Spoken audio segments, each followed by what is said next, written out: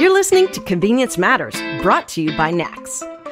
We'll talk about what we see at stores and what the future may hold for our industry. Welcome, everyone, to Convenience Matters. My name is Chris Blasinsky with NACS. And I'm Jeff Lenard with NACS. And today we are joined by our good friend, Tim Young, who is a very experienced category manager within the convenience store space. Welcome, Tim. Well, hello, America. That's right. And international. We have a very large international contingency listening to this podcast. Excellent. So today we want to recap a little bit. We threw you up on stage at our State of the Industry Summit back in April. And that is our big event of the year where we release all of our industry, financial, operational, and performance metrics. So we put you on stage so that you can talk about the center store, which is salty, candy, alternative snacks, packaged sweet snacks, all that good stuff that we absolutely love to go into a convenience store and find.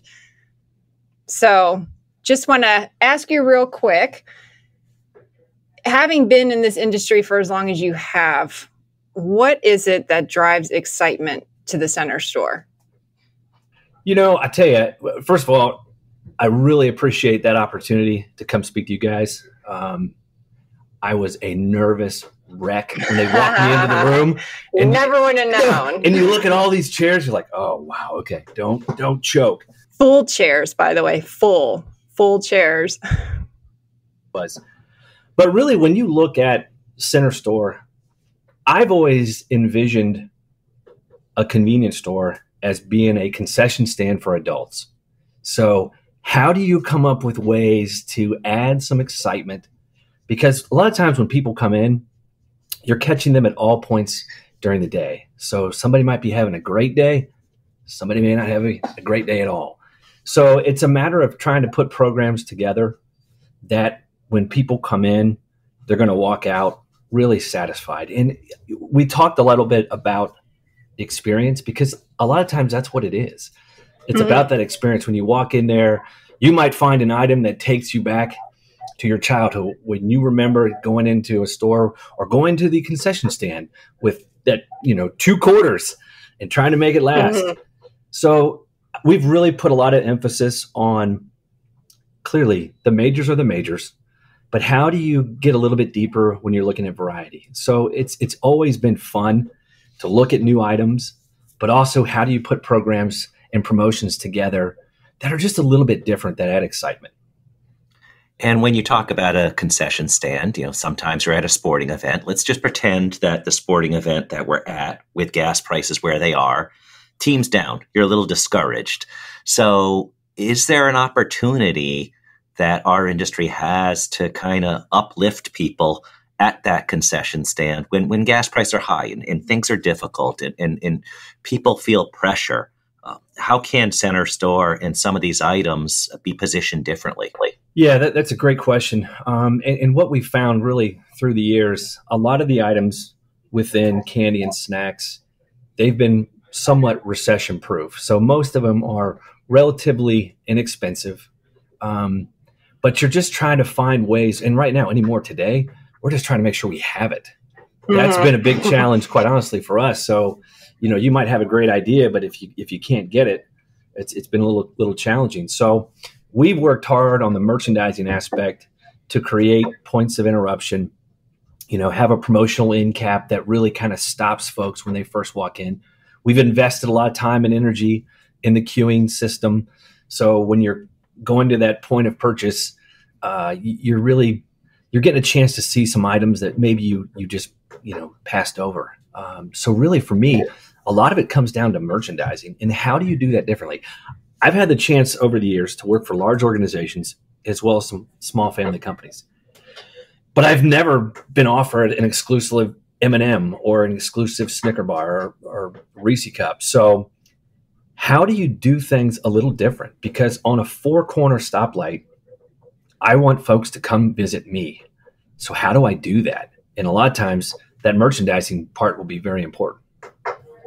Yeah, I believe I'm thinking back to our Convenience Voices research. Candy is the number 1 impulse item in a convenience store. And walking down that candy aisle, like you said, it is the concession stand for adults. There's so much excitement, but there's a science behind how that is set up. It's very intentional. It might look like just, random everything to the customer, but as a category manager, you've got that. I mean, that's a science for you. It is. And it could be an episode of CSI, because when you really get into it, there's so much detail that goes into it.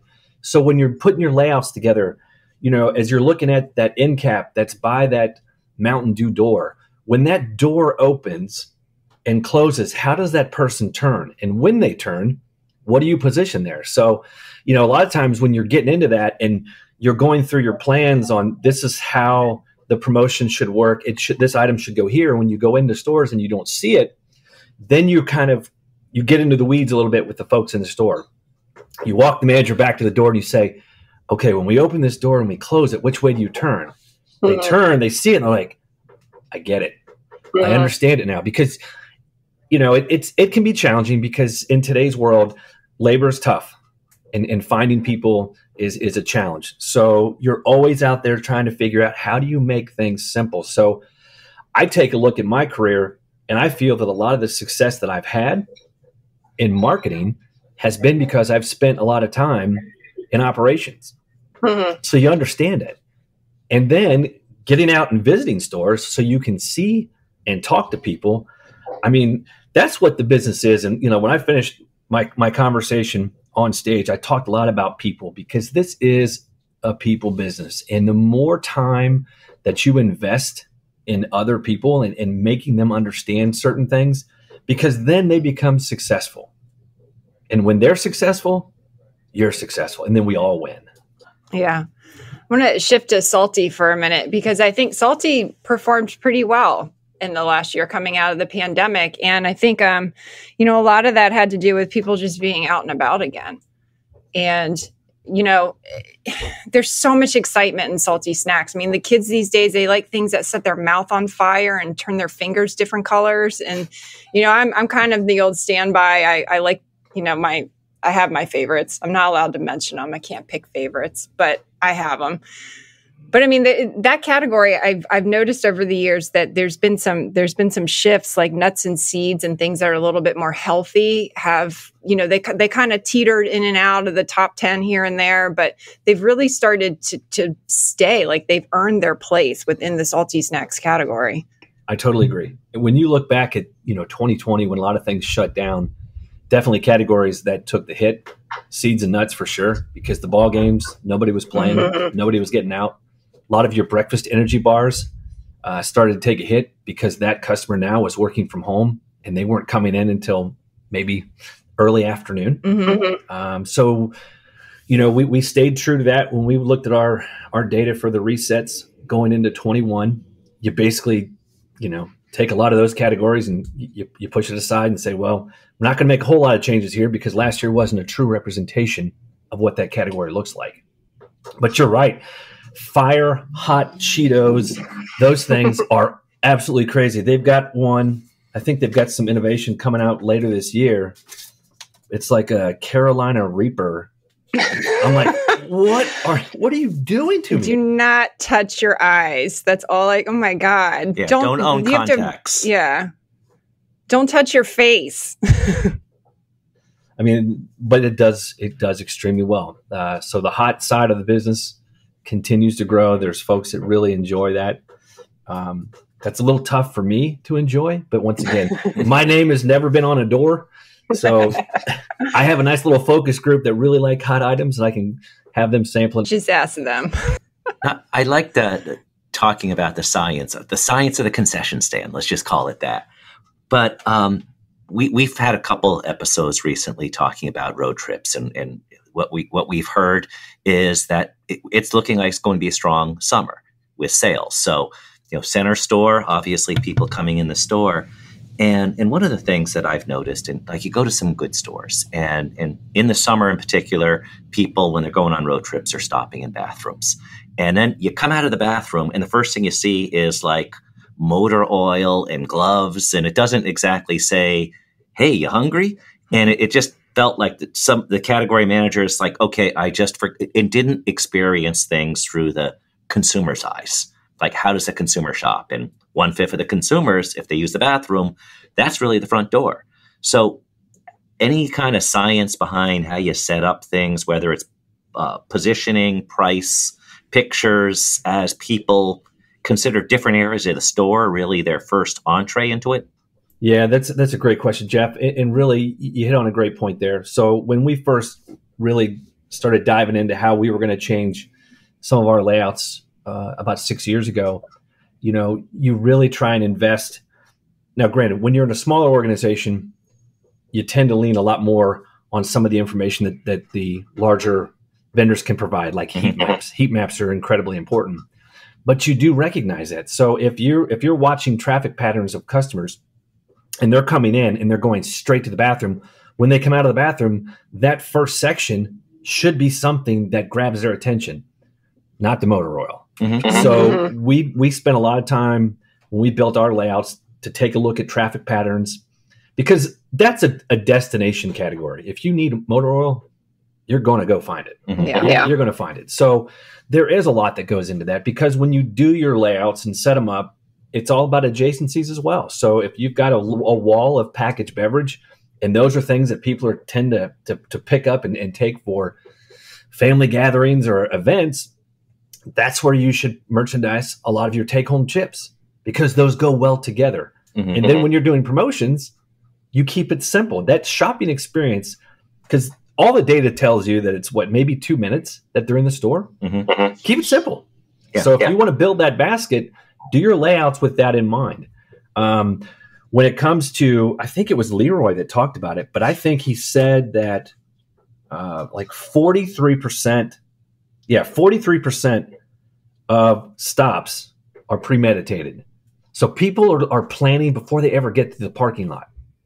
And I think he said 38 was en route. So basically 81% of the customers are making the decision before they ever get to your lot. So digital has become increasingly important. Loyalty programs, incredibly important. And then how do you communicate that? So we've still done a great job leveraging when you do get onto the lot, because people shop with their eyes. So it's a matter of, what's your message? Is it price or is it product? So spending time to invest in that, but it's a whole new game.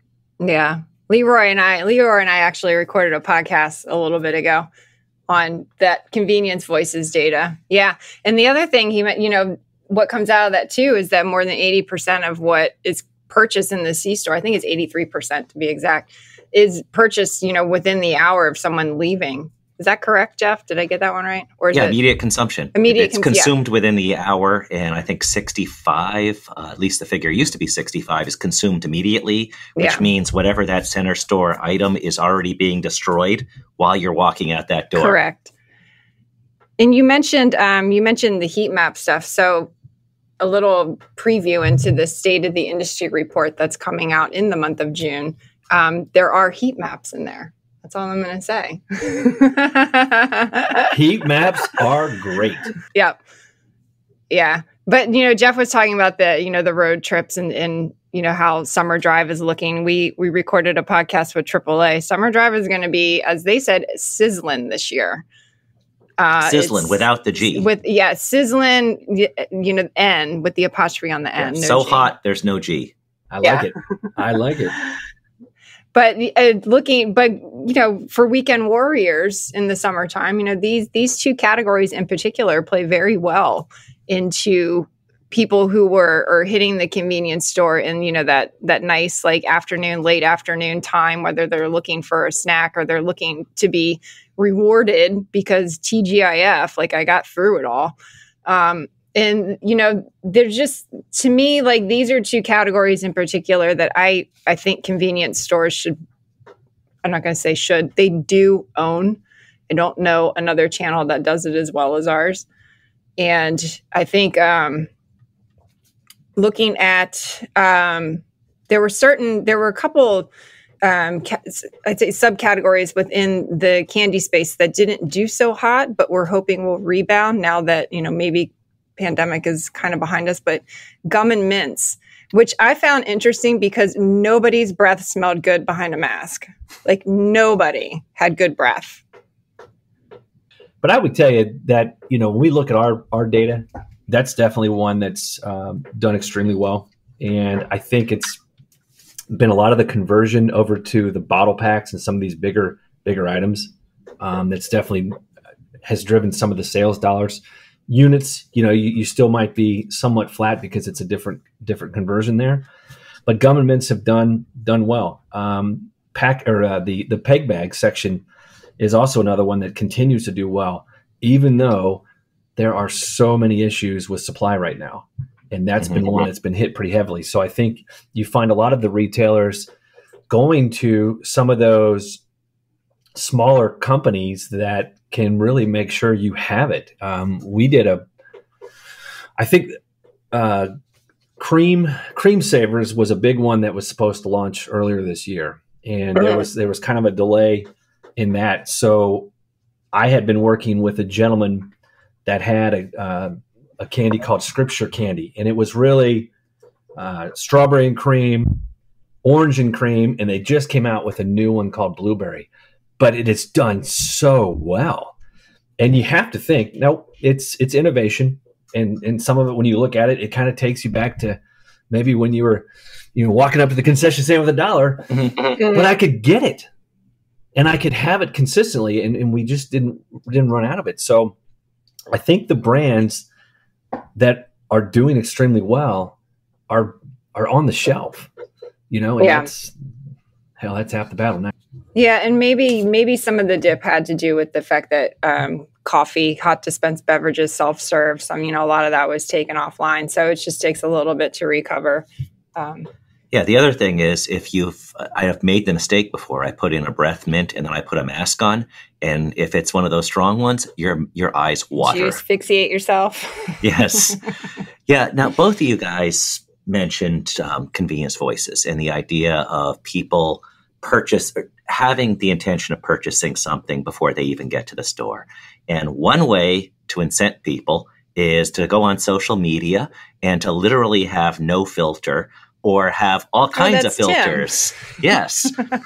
Big hats, mustaches, accents, you name it. There you go. If only we were recording the video so everyone could see your ginormous red cowboy hat that just took up the entire frame of. Yeah, it was a real one, but it may as well have been a cartoon. It was bigger than anything Yosemite Sam would ever try to put on. But that's what you do on social media, and you have a lot of fun with that. What's the response that you get when you do these things? And it's been incredible. So I have done for years just kind of crazy birthday videos.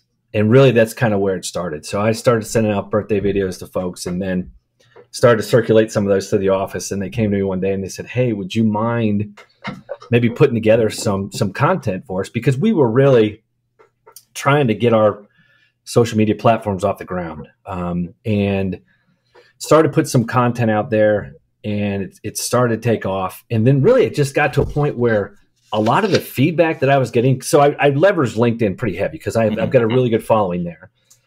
But people would their response was great because they're like, "You know what? I just get up in the morning and I see what you're doing today." Because a lot of times it started with our 12 days until Christmas promotion, or we do the March Madness. And I would always put them out there early because you got to go to work. You got to head off. So you hit send and you put it out there. But it has been incredible. We were in Phoenix. My daughter was playing in the Nationals for volleyball, and we were walking. It's a massive convention center full of thousands of people, and this guy says, "Tim," and I stopped, and I'm walking with my wife, and he's like, "I love your videos on LinkedIn," and my wife's like, "Are you kidding? What?" Because a lot of times, what it is I will go upstairs and get my wardrobe. And she'll see me and "What are you doing?" I'm going to make a video. So you go down to the basement and create it. But it has been great. And the response has been great. And it's really, for me, it's a creative outlet because I know that there are a lot of folks that truly just enjoy the humor. And it's never been about me or trying to build my brand. It's just about having some fun with what you do. If you're passionate about what you do, it'll come through. And like I said, I mean, you never know what somebody's dealing with on a given day.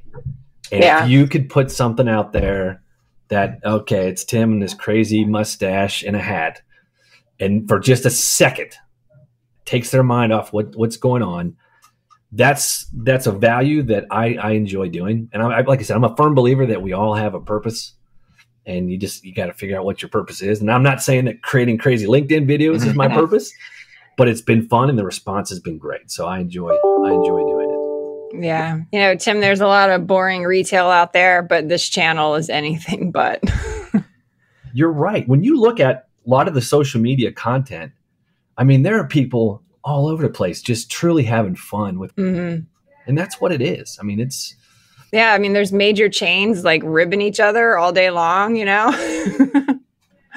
It's hilarious. Yeah. And any advice for somebody who may not be as outgoing as Tim for how they might do something? Is it they have to step outside their comfort zone or find somebody who likes doing that? Or you definitely can. But when I look at some of the success we've had, it's more about just kind of like that homegrown generic going into a store and getting a picture of the image of the product together. So it doesn't always have to be the crazy person out there in front. You might have I've got a face for radio. So doing videos maybe not be the greatest thing for me, but if you put something together and you have a nice flow, nice content, a speaking voice that goes with it, that's just as well as some crazy dude in a mustache. Because it's just something that grabs their attention. I had a guy, an executive with Coke one time reach out to me and told me, I pay a lot of money for content that's nothing compared to you. Now, for me, I'm like, that is awesome. That is awesome. So it's just have fun with it. No one's, I'm not expecting any Academy Awards for, my interpretation of what Timothy Burgundy would be like, but just have fun with it. And I think that's what makes it so interesting. Yeah. And the beauty of social media is that if you don't like something, you can take it down. You can redo it and repost it. Move on. Yeah. I do have to correct myself for a second, though, because I said that gum, I think I said gum and candy rolls and mints in the same breath, and actually gum did pretty well. So before anyone gets mad at me, gum did good. Because it's very difficult to blow bubbles with a mask on. So now that the masks tend to be more off, you blow can bubbles all day long. Well, I think we're at the time in the program where we're going to have a trivia question that we have every week. So cue music. And what we try to do is we try to have some sort of industry-themed trivia, and we try to either tie it to the topic at hand or the person talking. So I'm going to start off with something that feels deceivingly easy, and then I have a follow-up here. So here we go with the first part of that. Convenience stores operate 1/3 of all the ATMs in the country. What does ATM stand for? Is that for me? Yes. Automated teller machine. You are correct. Yay. Sometimes it's called automatic teller machine, but it is never, ever, ever called ATM machine because that's machine twice. Now, the second part of this, for sports fan Tim, one of the early promoters of ATMs was DocuTel, a company out of Dallas, which was run by Jack Meredith. What did Jack Meredith do to close sales? Who's Jack Meredith? Man, is it Don Meredith's dad, maybe? It's his brother. And he would fly clients to Dallas headquarters. His brother, the Cowboys quarterback, would show up with his teammates and the Dallas Cowboy cheerleaders, and he would sign that contract, and everybody would leave with a signed contract. So that's how you run a business. Next video, I'm thinking, how do I do that? Dandy Don. So thank you. You're a winner. And you don't get anything, but you won. we have a giant hat in the mail to you. Except it's electronic, so we'll just email it to you. Well, thank you, Tim, for joining us. As always, it's a pleasure, and we appreciate you being on Convenience Matters, and we hope that we can have you on again very soon. And for anyone who's listening, please subscribe to our podcast on your favorite podcast player and check us out at conveniencematters.com. So until next time.